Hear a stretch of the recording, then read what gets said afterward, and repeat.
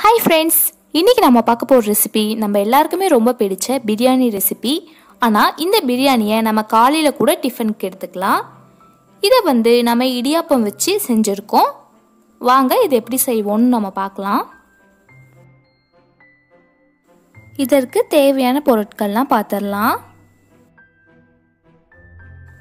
ஒரு கடாய் வச்சு அதுல ஆயில் விட்டுக்குவோம். ஆயில் கொஞ்சம் அதிகமாவே விட்டுக்கலாம்.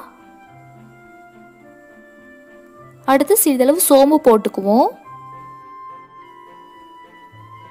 அடுத்து நம்ம நார்மலா பிரியாணிக்கு சேர்க்கக்கூடிய ஸ்பைசஸ்லாம் போட்டுக்கலாம். கிராம்பு, பட்டை, ஏலக்காய், அன்னாசி பூ இதெல்லாம் போட்டுக்கலாம். பிரியாணி இலையும் சேர்த்திருக்கேன். இப்போ இதெல்லாம் நல்லா ஃப்ரை ஆகட்டும்.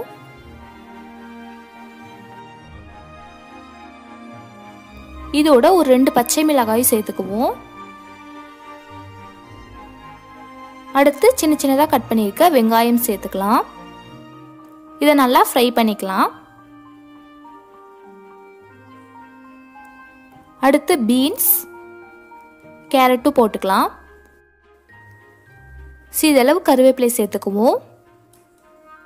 இது நம்ம வெஜிடபிள்ஸ்லாம் சேர்த்து பண்ணுறதுனால இது ரொம்ப ஹெல்த்தியான பிரியாணியாக இருக்கும். நீங்கள் வேணும்னா இன்னும் நிறைய வெஜிடபிள்ஸ் கூட சேர்த்துக்கோங்க. அடுத்து சிறிதளவு உப்பு சேர்த்துக்குவோம். இப்போ இதை நல்லா வதக்கிக்கலாம். இப்போ நம்ம சேர்த்த வெஜிடபிள்ஸ்லாம் பாதி குக் ஆகிருக்கு. இப்போ நம்ம சின்ன சின்னதாக கட் பண்ணியிருக்க தக்காளியும் சேர்த்துக்கலாம். இது தக்காளி சேர்க்கறதுனால நம்ம பிரியாணி டேஸ்ட்லேயே தான் இருக்கும். அடுத்து புதினாவும் சேர்த்து இதை நல்லா வதக்கிக்கலாம். அடுத்து 1 ஸ்பூன் இஞ்சி பூண்டு விழுது சேர்த்துக்குவோம். அடுத்து காஷ்மீரி சில்லி பவுடர், மஞ்சள் தூள், கரம் மசாலா தூள், உப்பு இதெல்லாம் சேர்த்து நல்லா வதக்கிக்கலாம். உங்களுக்கு இன்னும் காரம் வேணும்னா நீங்கள் மிளகாய் தூள் கூட சேர்த்துக்கலாம். இப்போ கொஞ்சமாக நம்ம தயிர் சேர்த்துக்குவோம். இப்போ இதை நல்லா வதக்கிக்கலாம். நம்ம இதில் தயிர், புதினாலாம் சேர்த்து செய்கிறதுனால இது பிரியாணி டேஸ்ட்லேயே தான் இருக்கும். கொஞ்சமாக தண்ணி விட்டுக்கலாம், ரொம்ப நிறையா விட வேணாம். தயிருக்கு பதிலாக நீங்கள் தேங்காய் பால் கூட சேர்த்துக்கலாம். இப்போ இதில் சிறிதளவு லெமன் விட்டுக்குவோம். தேங்காய் பால் சேர்க்கிறப்ப தண்ணீர் சேர்க்காதீங்க. இப்போ நம்ம ஆட் பண்ண தண்ணியில் நல்லா சுண்டி வந்திருக்கு. காயும் நல்லா வெந்து வந்திருக்கு. இப்போ நம்ம இடியாப்பத்தை உதிர்த்து போட்டுக்கலாம்.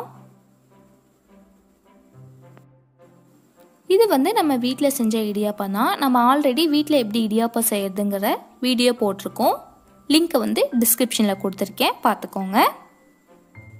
சிறிதளவு இந்த மாதிரி தண்ணீர் இருக்கிறப்பே நம்ம சேர்க்கறனால அந்த இடியாப்பம் நல்ல ஃப்ளேவராக நமக்கு கிடைக்கும். அது நல்லா மசாலாவோட மிக்ஸ் ஆகி நமக்கு கிடைக்கும்.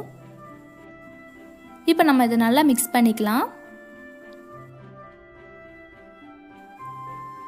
இப்போ நம்ம இடியாப்பம் ரொம்ப சூப்பராக தயாராகிடுச்சு. லாஸ்ட்டாக அது மேலே கொஞ்சம் கொத்தமல்லி போட்டுக்கலாம். அதை நல்லா மிக்ஸ் பண்ணிக்கலாம். இறக்கிறதுக்கு முன்னாடி உப்பு காரம்லாம் கரெக்டாக இருக்கான்னு செக் பண்ணிக்கோங்க. அவ்வளோதான், ரொம்பவே டேஸ்டியான சூப்பரான பிரியாணி தயாராக இருக்குது. கண்டிப்பாக இந்த டேஸ்டியான அண்ட் ஹெல்த்தியான பிரியாணியை நீங்கள் உங்கள் குழந்தைகளுக்கு செஞ்சு தாங்க. அவங்க ரொம்பவே விரும்பி சாப்பிடுவாங்க.